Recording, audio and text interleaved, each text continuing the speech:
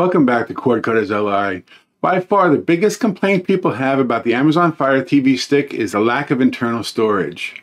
Even the latest and greatest version, the FireTV Stick 4K Max, only comes with 8 GB of storage. To make matters worse, 2 or 3 gigs of that storage is preloaded with system files that you can't remove. This leaves you with only 5 or 6 gigs available to load up all your favorite apps. If you've been a FireStick user for any length of time, you probably know these two things. 1, 5 GB isn't nearly enough. And 2, adding USB storage to the Amazon Fire Stick has been a royal pain in the tuchus.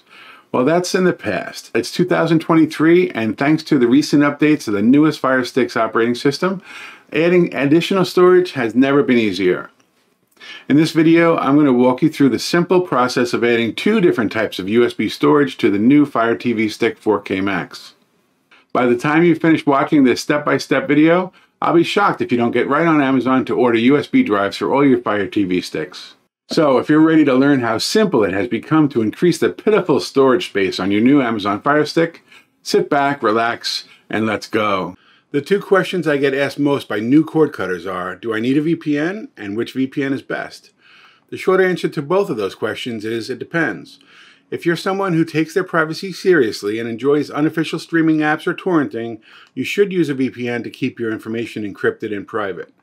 The VPN I recommend depends on where you live. If you're here in the US like me, I'd suggest trying IPVanish. It's the fastest and helps minimize buffering, while here in the United States, where nearly everything is available, unblocking content isn't as important. If I were outside the US, however, I'd suggest ExpressVPN. I feel it does a better job at ungeo-blocking the content available here in the US while you're not. In either case, if you're in the market for a VPN subscription and would like to try either one, you'll find links in the description below for the best price you'll get anywhere. Clicking on these links also helps in a small way to support the CordcuttersLI channel. Before I get started showing you how to add all this storage, we need to get some terminology out of the way. As I said earlier, there are 2 basic types of storage that you can configure a USB drive for. The first type is internal storage. This storage can be used to install additional apps on.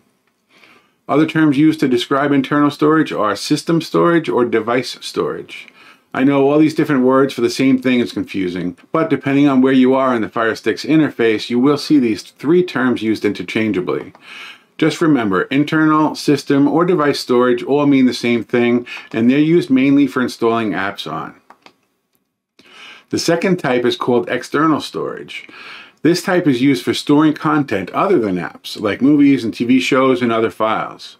Regardless of which type of storage you'll be adding to your Amazon Fire Stick, you will need this inexpensive device called an OTG cable. If you look at the Fire Stick closely, you'll see that the power port is much smaller than a USB drive, so there's no place to plug it in.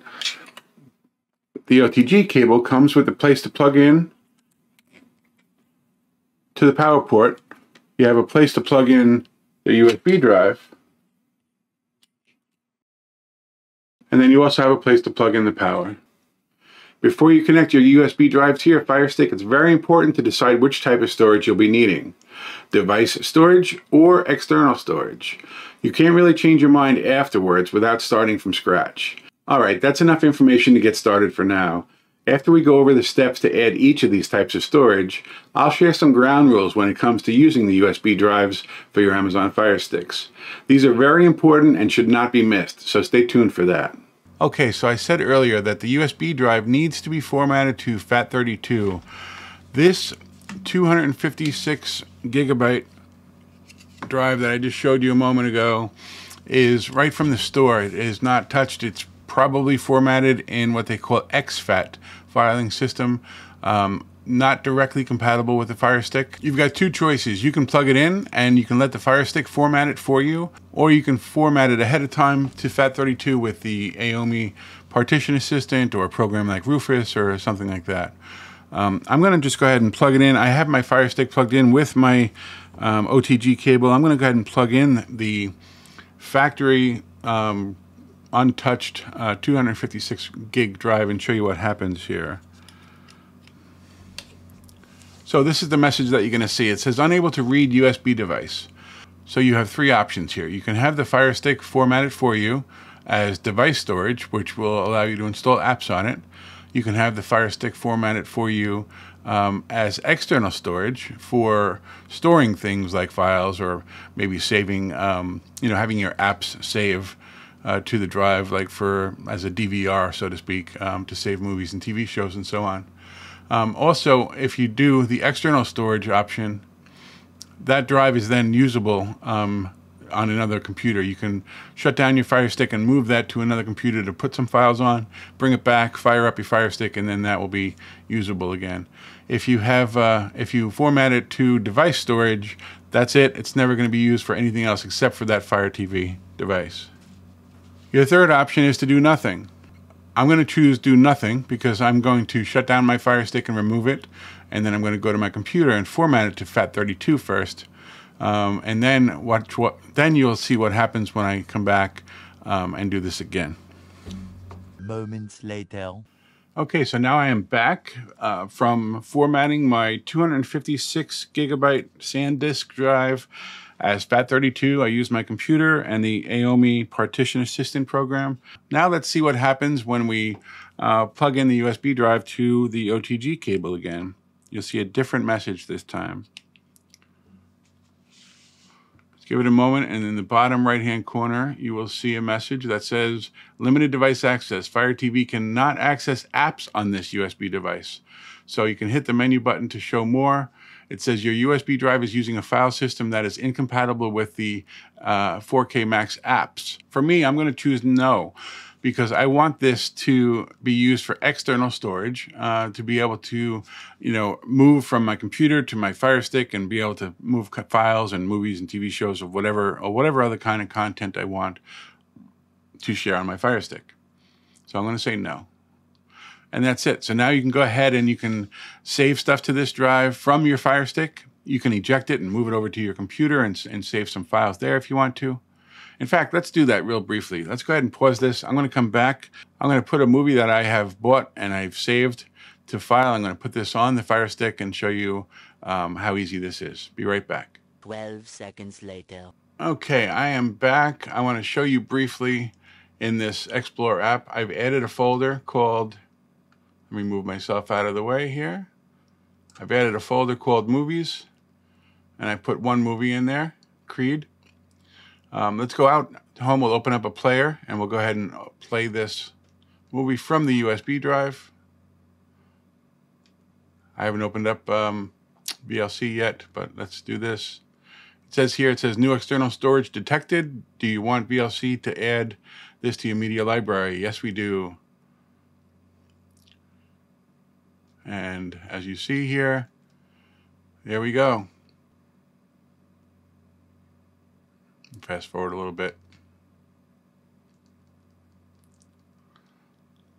But there we are, it's playing. I'm not going to continue playing it because I don't have the licenses for that.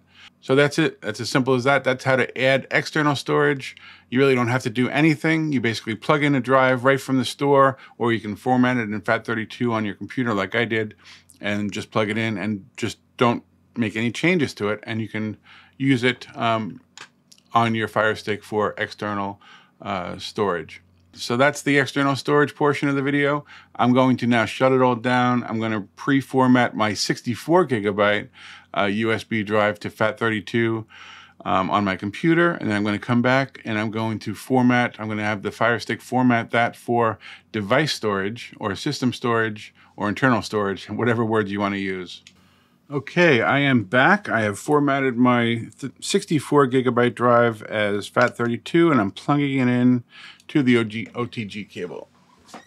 Same thing here. It says limited options. We can just go into, I missed the menu button, but that's the same thing. I can go in here and go down to My FireTV and go to USB drive. I can format this to internal storage, and that is what I want to do in this case, because I want to format my 64 gigabyte drive for internal storage or system storage or device storage. As I said, remember around the interface they use different terms, so let's format for internal storage. Depending on the size of the drive, this is going to take a couple of moments to a few minutes. This is a 64 gig drive, so I would imagine that this is going to take probably 30-40 seconds or so. Moments later. Okay, so when it gets done, it says your USB drive has been formatted. You can now use this USB drive to transfer data to Amazon Fire TV Stick 4K Max. So what we can do here now is basically any apps that are capable of being installed on the internal or device storage will be installed on the USB drive from here on out. Some apps can be moved to that USB internal or device storage as well. So anyway, let's go into the gear and we will go down to My Fire TV, and now we'll go into USB drive. So this looks a little different than it did before. You could change this to format to external storage because right now, as we said, it's currently installed for internal or device storage. But let's go into Manage Installed Apps, and you will be able to see the stuff that's on the USB drive, which should be none, right? You go into what's installed on the USB drive only, and there's nothing there. And then when you go to internal only, it should be all the apps will show up. So some apps can be moved. So if you go to, we'll go down to the VLC player that we just installed, for example. If you click on that, it'll say move to USB storage. So you can do that. Click on move to USB storage. It'll take a moment or two. That's it. So now when you go back into storage, you manage your installed applications. As you can see, you have VLC and you have that little USB drive next to it. And that's showing the apps on USB only. You can show all applications if you want to. And as you go down the list, you will see that none of these have USB symbols on them until you get down to VLC, and that one does. Now I've shown you how to move an app that is movable to device storage or system storage, but let's go ahead and install a new app, and let's see. As I said, many apps, if they are capable of being installed on the USB internal or device storage, it will install from this point on. So let's go ahead and install an app. Let's find one. I don't know, let's find a game, for example. Crossy Road, popular game. We'll install that, and let's see where it goes.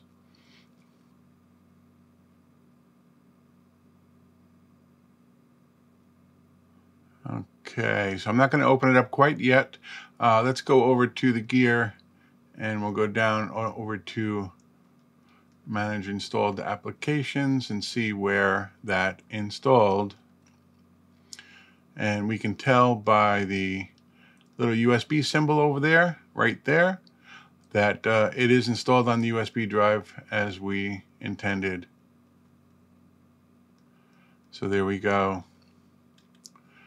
So now if we go back to, just so I can show you as well, if you go down to My Fire TV and you go to the USB drive, it will tell you there that you have, we've only installed a couple of little things on here. 59.9 gigs is still available out of the 60-something gigs available from when we started. So there you go. That's how to configure a USB thumb drive for internal device storage for adding apps. So I would recommend, like I did, 32 gigabytes for internal storage or device storage for apps. If you're looking to, if you're more in need of adding external storage for saving movies and TV shows, you can use a much larger drive, let's say, 256, 512, or even 1 terabyte drive for that kind of thing. 32 gigs should be more than enough for internal system storage, though. Next, we're going to look at those ground rules that I was telling you about. Okay, these aren't necessarily in any order. Do not install power apps on the USB. By power apps, I mean things that are very power or memory intensive or processor intensive, things like the K Media Center or the your IPVanish or VPNs, things like that. You're not going to want to put those onto the USB device storage because it's probably going to give you some more lagging and things along those lines. Next thing, you don't ever want to remove the USB drive without powering down the Fire Stick. You do have the option to hit the eject, but I feel it's a lot quicker and easier. Just unplug the power cord and then you can remove the USB drive if you need to, especially if you have the internal or device storage configured, you absolutely do not want to pull that out in the middle while it's powered up, because then likelihood is that some of those apps that you've installed on there could get messed up. Next thing is not all apps will install on the USB internal device storage. You know, it's going to be hit or miss. There are many apps that are available on the Amazon App Store that just won't install, and this has to do with the way that some of those apps were written. It's going to be a little bit of a trial and error thing. Go ahead and go down the list and see which ones can be moved, and you know, act accordingly. This last one isn't so much a ground rule as more of a preference, and this is something that I like to do. Rather than letting the FireStick format the drives by themselves, I like to format them on a computer ahead of time. This allows me to name the drive something descriptive, like for example, these drives, I used a 32 gig and a 256 gig drive. I named them SanDisk 32 and SanDisk 256. So this way, when you see them on the USB drive, either in the X drive file utility or elsewhere, you will know which drive you have rather than having to look at it. So anyway, there you go. That is a rather large or lengthy video, but I've covered a lot of stuff. Hopefully you learned something, how to install very easily internal device or system storage on your Fire Stick for adding apps, and then subsequently, separately, not the same drive, not the same Fire Stick necessarily, install external storage for other things like movies, TV shows, and things that you can record from your Fire Stick, or you can move from your computer to the USB drive that can be played on your Fire Stick later. So lots of different options for adding storage to your Fire Stick. There really isn't an excuse any longer to complain that your Fire Stick storage isn't enough. You can now add. It's much easier than it's ever been before. So if you learned anything in today's video, please go ahead and click that like button. I do appreciate you subscribing to the channel and sharing all the videos that you like with your friends. Thank you so much for watching.